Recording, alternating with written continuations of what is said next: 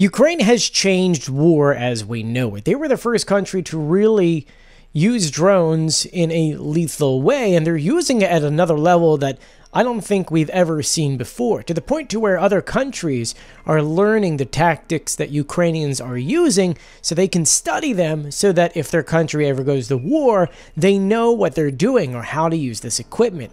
And what just happened yesterday is something that Ukraine, they've taken it to yet again another level. Since Russia's invasion of Ukraine, Ukraine has been using thousands of drones, all of them for different things. Some for recon, some of them point of view drones, some of them are kamikaze drones. There's so many different uses for these drones. And they, after a while, realized that, hey, we need to produce our own drones at home. Mostly because some parts are hard to come by. Some other parts, we need to go really, really far distances, and like a DJI drone with a 32-minute long battery is not going to be able to go there. And just recently, we know they released their own kind of paper/cardboard drone, which can go pretty far, about 350 kilometers, even further. But up until a month ago, Ukraine had a drone that we didn't even know about, which can do about 850 to 900 kilometers. And they're learning that, hey, with a drone with long distances, we can really cut Russia where it hurts. Remember that Russia has to pay for all of their weapons, things from North Korea or other countries. And they do that by whatever money they get from selling oil and gas. So Ukraine said from the get-go, we have to go after these oil refineries. Because if we're able to take these off, then Russia is not making any more oil or getting any more money. So for the past month, they've been going after all these refineries, and they're doing a great job. As of today, it's estimated about 13 to 15% of Russia's threshold of producing oil has been cut. That is big. That's a lot of money that Russia will not have now to fund their war in Ukraine. But Ukraine knows that there's only so many places they can target within that 850 to 900 kilometer range. Well, now they have something brand new that can go much further. Just, I would say, yesterday, Ukraine had hit another oil refinery.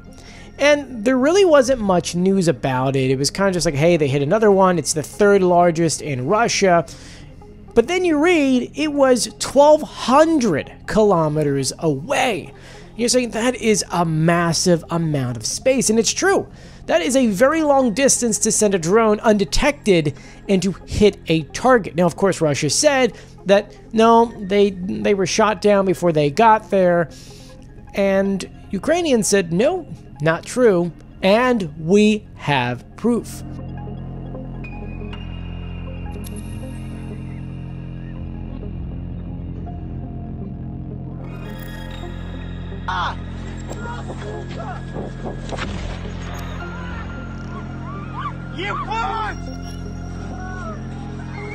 We don't have video of them hitting the refinery, but we do have video of them hitting something else.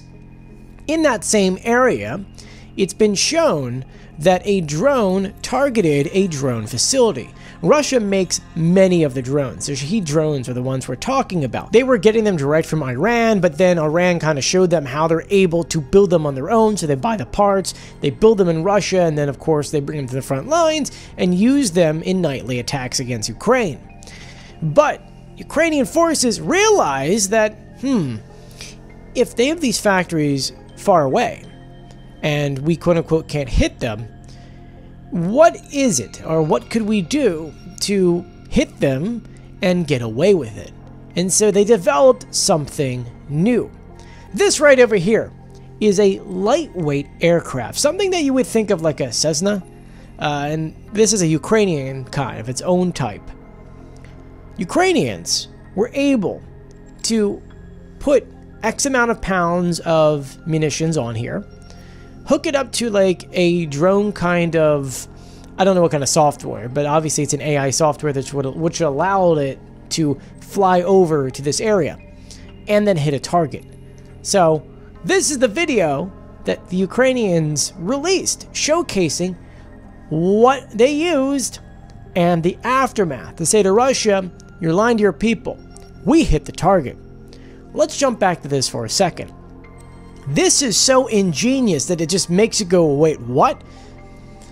If it was a regular drone, say flying from Ukraine into somewhere deep into Russia, usually the Russians, just like Ukrainians, they know the drone is coming and they're going to do everything possible to take down said drone. Or if it's a missile or you name it, they take it down. This means Ukrainians were able to outsmart the Russians by having this plane take off in Ukraine, fly at maybe 5,000 to 8,000 feet in the sky, travel, remember these things are slow, they're like, at 185 miles an hour, travel about 5 hours, about 1,200 kilometers into Russia, and then glide down and hit this building.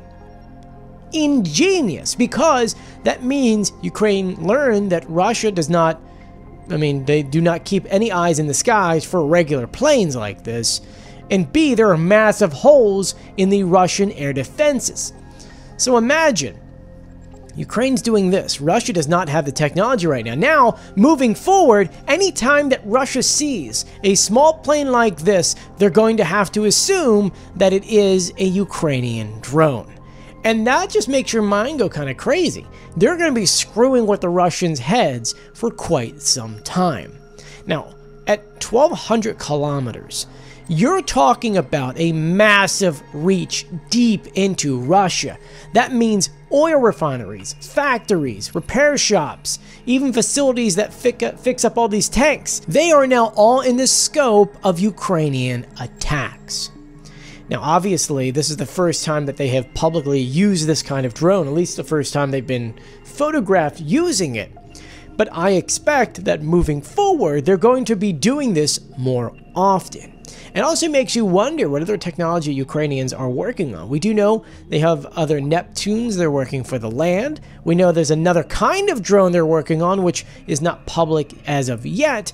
And they're working on another kind of mid-range kind of missile, something that could be something related to a Neptune, but a little bit further in distance. I have to say, from the beginning, when Ukraine wasn't getting any weapons from anyone, they had to adapt. And as this war is progressing, as Russia is continuing their attacks for no reason whatsoever, Ukrainians are still adapting. They're moving technology forward to a point to where it's kind of scary. I mean, to have a technology like this is kind of old school, but not at the same time. Because things like this existed back during the 50s and the 60s. They haven't been used recently. Technology has improved so much to where I'm sure they just told this where to go and it did it on its own. No one's flying it. In a sense of, maybe having someone like here in America, we have someone who's like in Arizona flying some of the US drones overseas. And so something like this is so ingenious, knowing that the Russians would just think this is just a regular passenger plane and taking it to a target and taking it out, and A, proving to Russia that their air defenses are awful, and B, proving Russia wrong after they said there was no damage when clearly, this facility right here got hit hard. And this is not like a bunker, this is like a regular building. So it's like a plane hitting a building. Big explosion. This facility, it is toast. So, a lot has been learned by this. We also don't know how many facilities that Russia is using to make drones.